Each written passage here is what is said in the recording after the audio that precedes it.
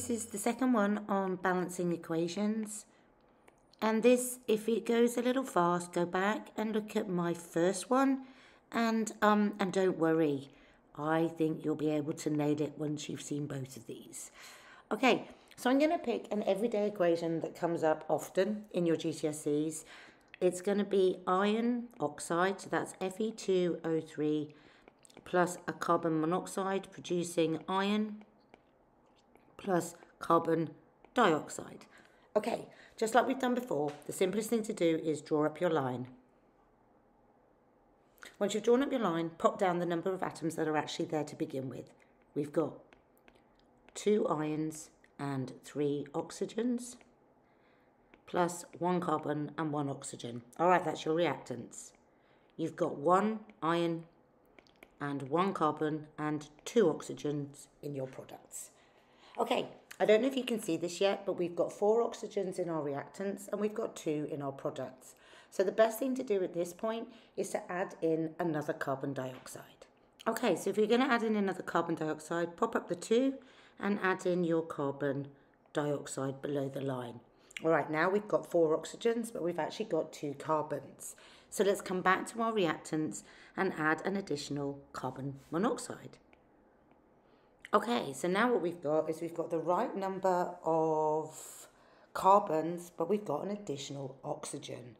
At this point, hold your nerve and keep going with those carbon monoxides, because really the next number that those oxygens are going to work out at is 6. Just as a little heads up, we don't take you much beyond 6 in maths at GCSE in chemistry. Okay, so my gut says let's take away that 2 and add another carbon monoxide, making it 3.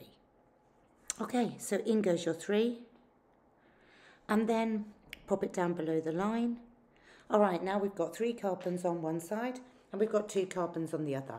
So let's go back to our products and change that 2 to a 3. So we're adding in another carbon dioxide. Okay, now we've got, most of it is balanced, but we've got 2 ions in our reactants and only 1 in our products. So let's add an additional ion.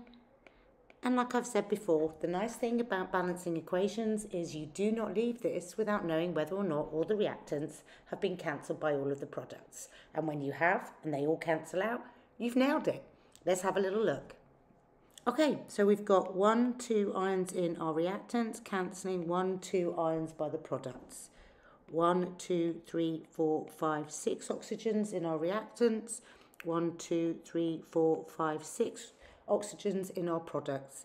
And lastly, 1, 2, 3 carbons in our reactants and 1, 2, 3 carbons in our products. Alrighty, I hope that made it easy.